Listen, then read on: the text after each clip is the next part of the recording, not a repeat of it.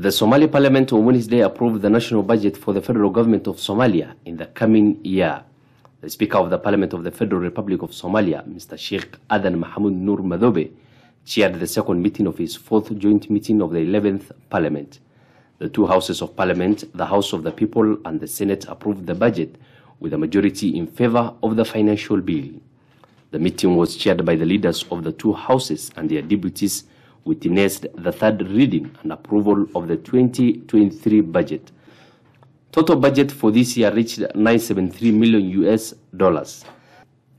This year's budget has allocated more resources to areas of public interest, such as government health centers, education, and security agencies in the country. 172 members of the two houses of the Parliament of Somalia approved the budget in a vote of hand. One rejected the proposed bill and one remained silent. waxay tahay taariikh cusub bay tahay waxayna runtii ka turjumaysaa bisaylka siyaasadeed mar walba aanu sii gaarayno dalkeenu meesha uu cagaha dhigay inuu noqdo dawlad hanata horumarkeega hanata marka aad baan runtii aniga The Minister of Finance of the Federal Government of Somalia, Maxamed, Nuur, thanked the MPs of the two houses of the Parliament of the Federal Republic of Somalia for the approval of the 2023 budget. Somalia's debt relief efforts have been positive.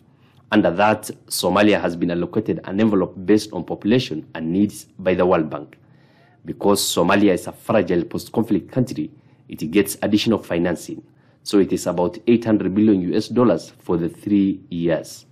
So far, the World Bank has approved close to $350 million. Since the HIPC decision point in March 2020, they have built up a portfolio of close to $2 billion of committed funds. Somalia projects economic growth in the coming year, and the Somalia Integrated Household Budget Survey, which will be the basis for measuring development and progress in reducing poverty and providing new sustainable development goals indicators, including general equality and access to finance and land ownership, is operational.